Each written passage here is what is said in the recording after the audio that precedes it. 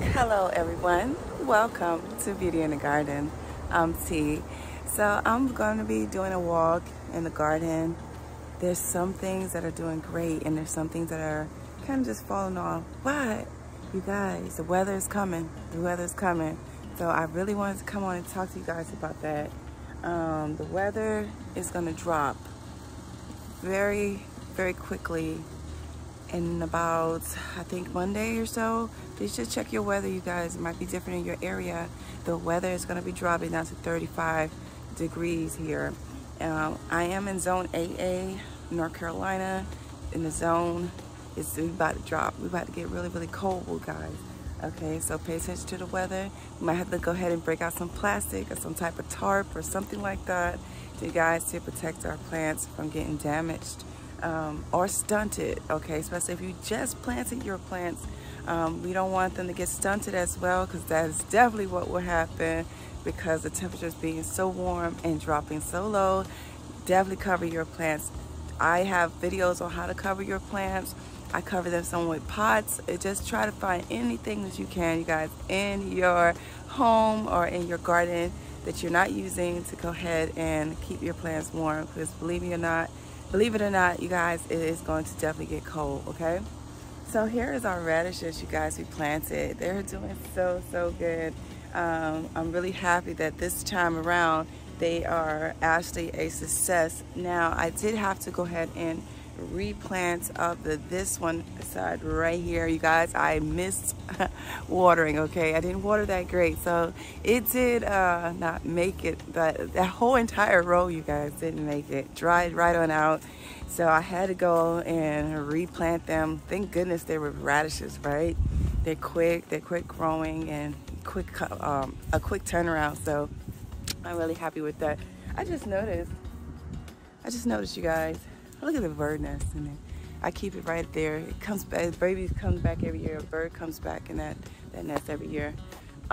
This right here is my peach trees. I have this one and I have one down here. You guys, I'm really considering taking all of my fruit trees out of the containers, cutting them back and putting them in the ground. And whatever we decide to move, I'm just gonna go ahead and graft some cuttings, because I feel like the last time that we had a major cold snap, you guys, it did damage a lot of our fruit trees, and they didn't bounce back from that Arctic freeze, okay? Over here, you guys, is our, you guys, I kind of want to get hoarse for some reason.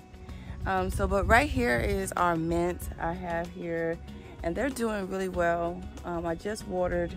And then down here, I have nothing in this bed, you guys. Believe it or not, I have not planted it. I'm so shocked that there's actually containers that I haven't put a plant in. I'm really, really shocked that I didn't. But that's okay. I do have plants, though. I could put in there. I just haven't got around to doing it, you guys. So over here by the chickens, hey girls, so my girls, every time I come by my girls, I have to tell my girls hello. But this right here, this 3-tier bed is growing nicely. I showed you guys me planting that up, and I mean, look at the growth. It's really coming along really good. And then over here, I still have some plants I was definitely going to plant in this raised bed. Now, if you guys want to know what type of raised beds that I do have, now this bed over here is by Ollie Raised Beds, and then this one over here is by Veggie. And I do like all the different styles of beds. I actually been looking into maybe popping in a round one right here. You guys let me know in the comments what you guys think. I think it would be really nice, a little round, another round one right here on the end. I think they were running like 35 for 2, you guys, at this time. I'm not sure. I think it was 35 or 38, one of the two.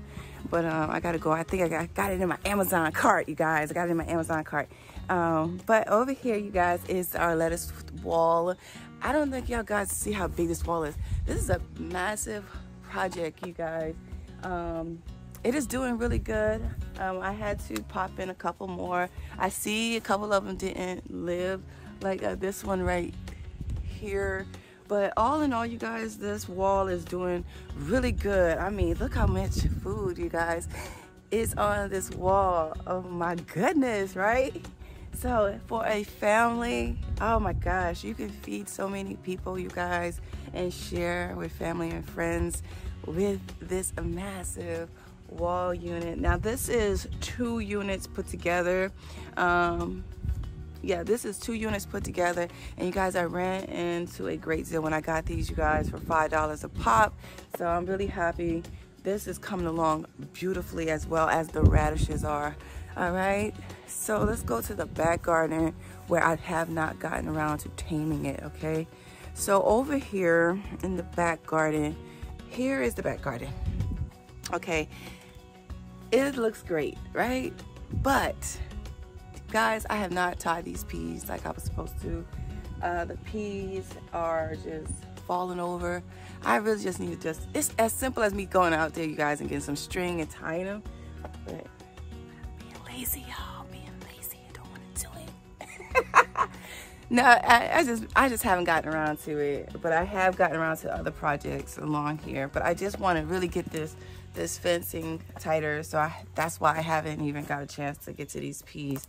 But the peas is doing really good. Look at all of these are the cauliflower.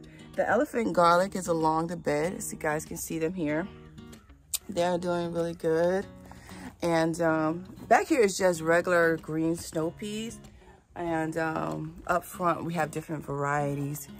Then I popped in, you guys, some cilantro right here, you guys. Oh, it smells so good. This is cilantro right here. And then I popped in my randoms, you guys, into these containers. I see that this one did not make it, you guys. See right here? See, this was a random plant that I had left somewhere, and it dried out, and it literally finished itself off. And then over here is the back garden, and everything over here is doing good. So this is the side that I got clean, and this is the side that I didn't get to.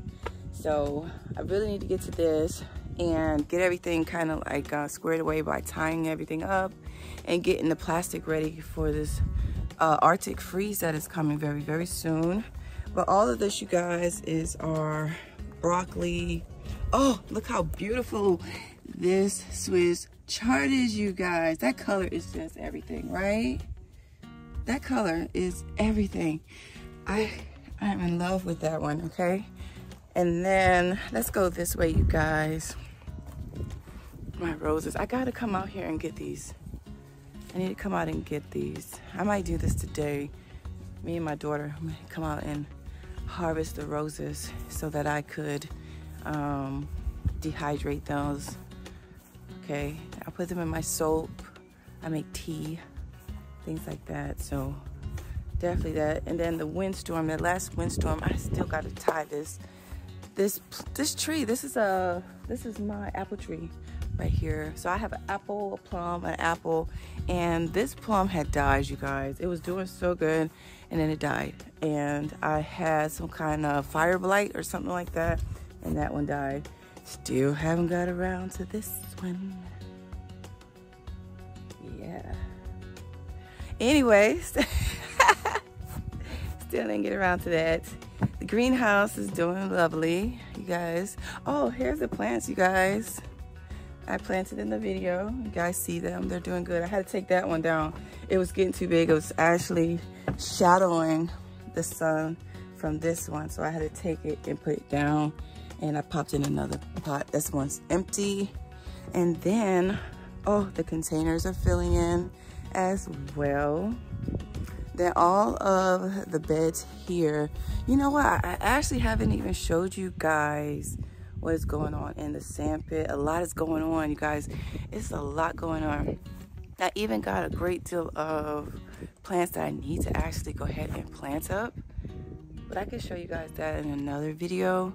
Hopefully I can get it done before it gets really cold. Maybe I just go ahead and up pot them so I can just transfer them into a bigger hole and they won't get shocked. Since the cold is coming. But I definitely need to come and get this baby right here. I need to pick this one. So this right here is that daikon radish here, and I'm thinking I need to go ahead and get it. It's getting kind of big. So I do have one more left, and I did go ahead and start some more, you guys. I'm losing my voice. That's weird. I was fine this morning until I came on camera. And now my voice wants to go. I don't know. But anywho. Alright, so this is the daikon radish. We're going to go ahead and pull this one up, you guys. He's wonky too. He's funny looking. Look at that. See, right here. Yeah. They can actually get even bigger, but I kind of not want mine to get too much more bigger, but this is a big one. It's really nice. It's crossing its legs. Check me out, honeys. Check me out. Swaying my hair. But anyways, but this right here is the beautiful daikon radish. Now I do have all of this, you guys, that is growing, and some of it will be needing to be harvested very soon. Now I did have a comment about jarring or pickling.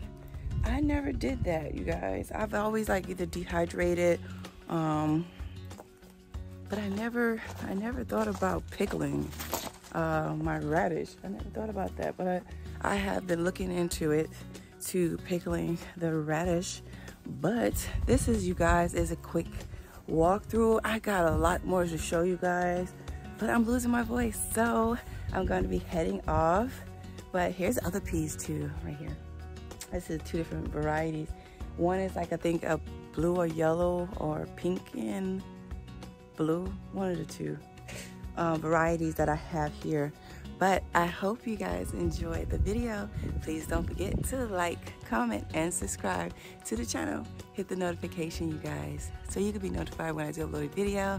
And like I always tell you guys, there's beauty in everyone's garden. And bye-bye for now. Bye-bye, you guys. Have a beautiful and blessed day.